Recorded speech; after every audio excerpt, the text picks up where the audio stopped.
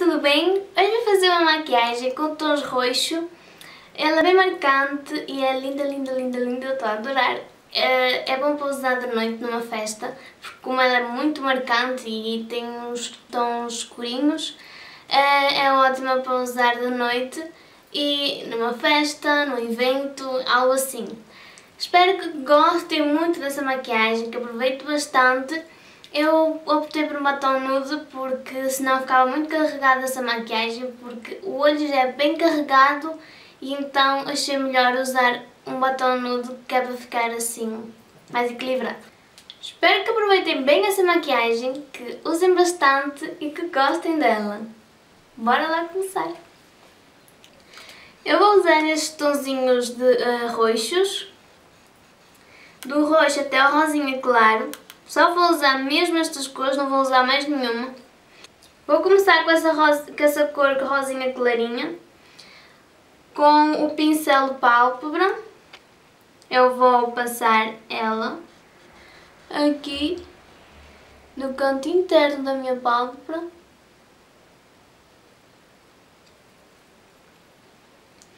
E vou iluminar um pouquinho no cantinho. E como quero iluminar aqui embaixo, eu vou fechar o meu olho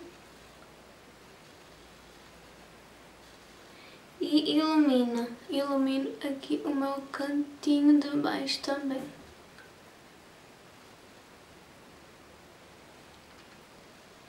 Com essa cor eu vou iluminar a minha pálpebra, mas não no cantinho, assim aqui assim, perto do cantinho.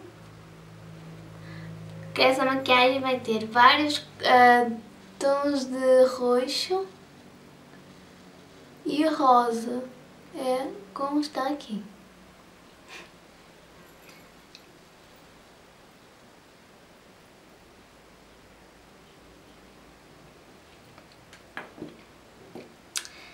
Agora vou vir com esse pincelzinho e com essa cor e vou passar no resto do côncavo que eu ainda não passei sombra, que é aqui no côncavo, não, na pálpebra, que é aqui na pálpebra do canto externo da pálpebra.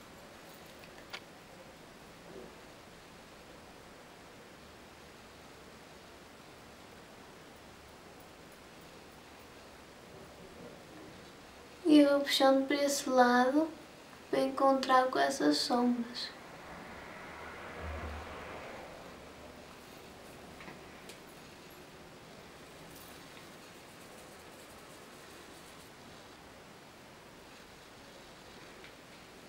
Eu coloquei aqui fita cola,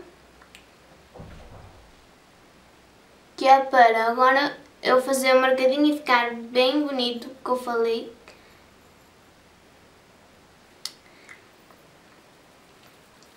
Para ficar assim, viram? Ficou aqui retinho a sombra, então vai dar o mesmo efeito aqui. Com o pincel de esfumar e com essa sombrinha, vou passar no meu côncavo.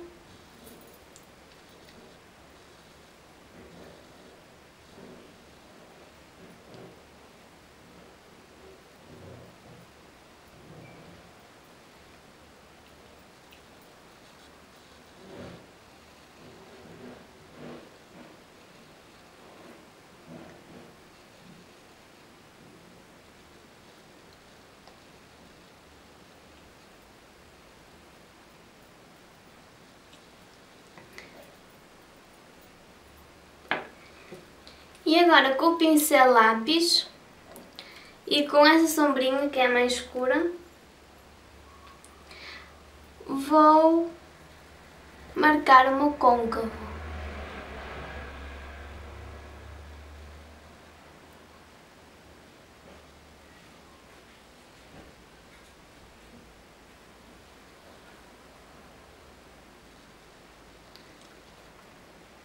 Marcar aqui no canto no canto externo do côncavo.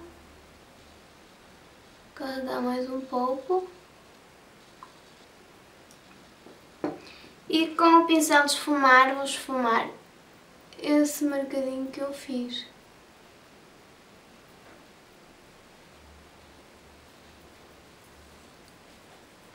Levando, puxando ele para aqui.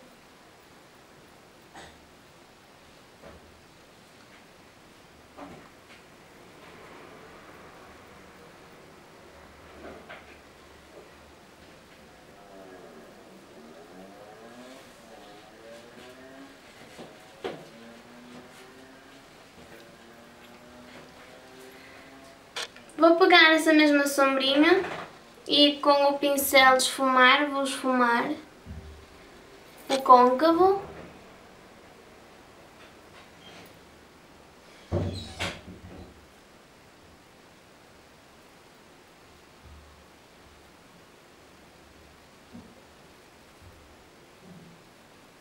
E fazendo, levando por aqui também. Pegar mais um pouquinho.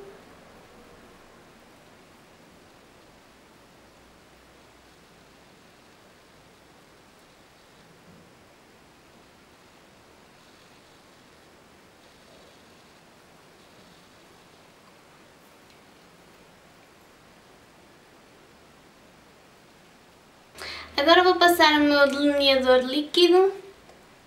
Vou passar mesmo com o pincel que vem nele. É a rouca.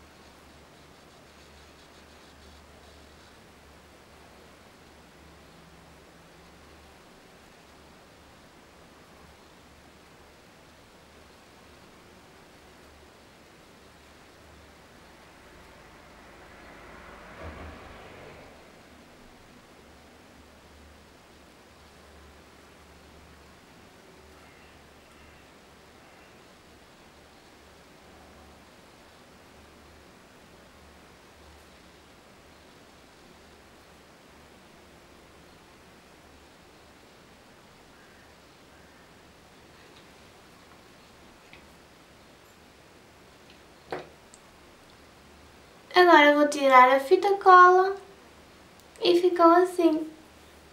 Ficou perfeitinho. E quando quiserem usar a sombra que fique bem bonitinho, coloquem a fita cola porque dá muito jeito e não tem problema de cair sombra porque não cai. O melhor é que não cai porque é o melhor de tudo é isso. Bom, agora vou passar o lápis preto da Kiko na minha linha de água.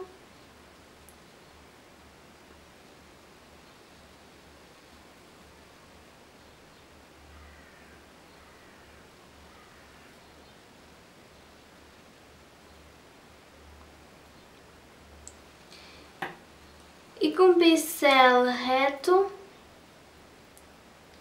eu vou com essa sombrinha mais escura que eu usei, essa aqui, vou passar no cantinho, aqui assim, no canto externo, encontrando com o delineador, com o delineado que eu fiz. E vindo aqui do centro até ao cantinho externo.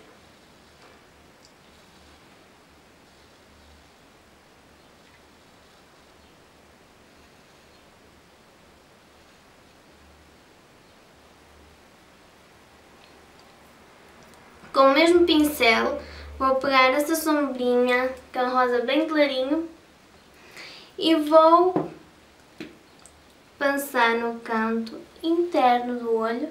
Eu sei que já passei, mas eu gosto de passar mais um pouquinho, para ficar bem iluminado.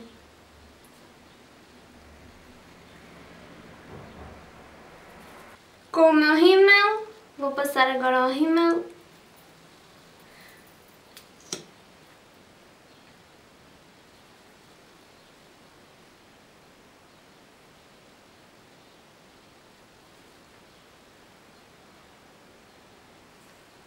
Eu vou passar os cílios postiços, mas quem não tiver, carrega bem no rímel.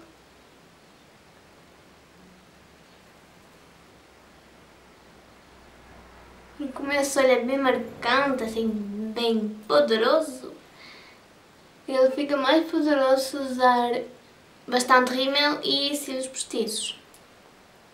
Ele é ótimo para uma festa de noite, ele é ótimo. Eu vou colocar estes cílios postiços e já volto. Já coloquei os cílios e agora vou pôr o batom. Eu optei por um nude, porque como o olho já está bem marcante, eu acho que agora é bom um nude, que é esse aqui, que é da Kiko. Ele é da Kiko e eu vou passar ele.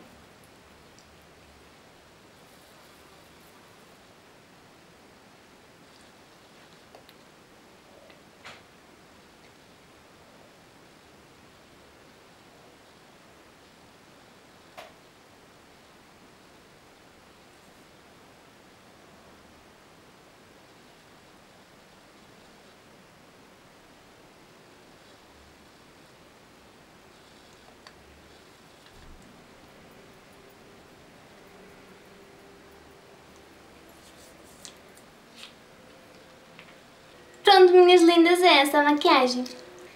Espero que tenham gostado do vídeo. Se gostaram, coloquem um gostei para mim. Se inscrevam no meu canal para ver os próximos vídeos. Um beijo enorme e até a próxima!